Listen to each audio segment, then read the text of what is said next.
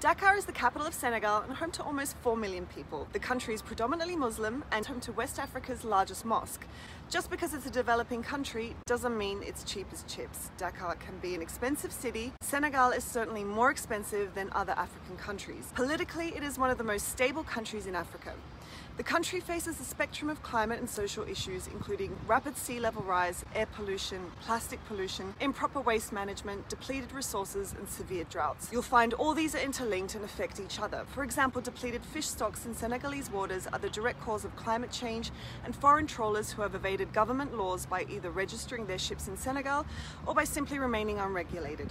The same lack of regulation that goes for factories who set themselves up conveniently on the coast, where they can dump toxic waste into the waters, which then contaminate the region and kill off any remaining fish stocks. Carbon emission is contrastingly the least of Senegal's problems, yet the country bears the brunt of the consequences. Senegal is placed at 150 out of 195 countries in terms of carbon emissions.